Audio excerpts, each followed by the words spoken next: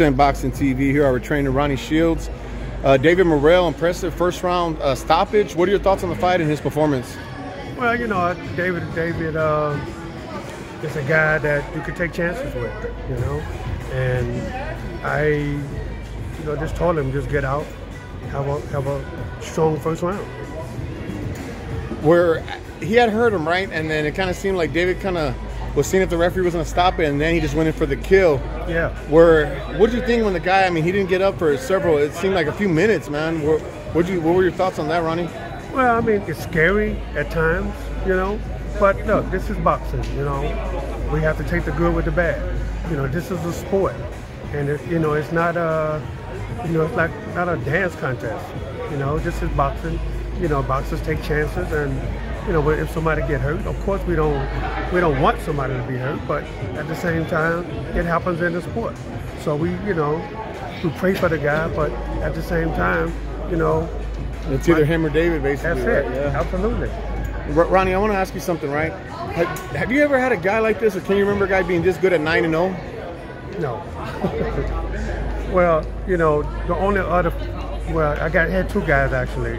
Van Holyfield, who won the light heavyweight title at a young. I wasn't with him at that time, but I came right after that when he won the cruiserweight title. And Pernell Whitaker. They're probably the two youngest guys that I've seen do it. With David, right now, there's big talks about him and Benavidez. Absolutely. Because the thing is, with Canelo, right? Benavidez has some options. It's Charlo, which a fighter you have, Andre, and Canelo.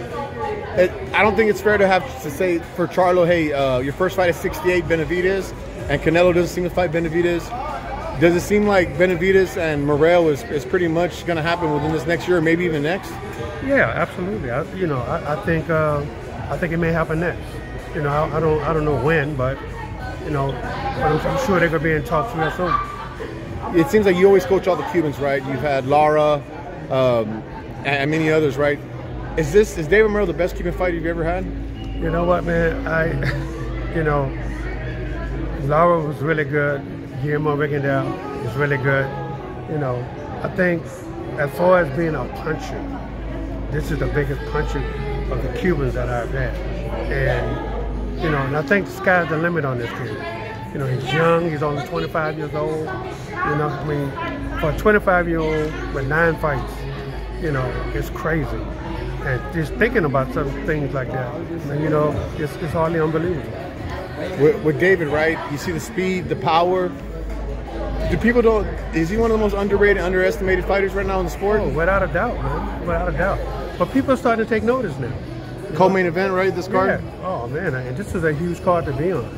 And to get the crowd excited the way he did, people are going to remember that.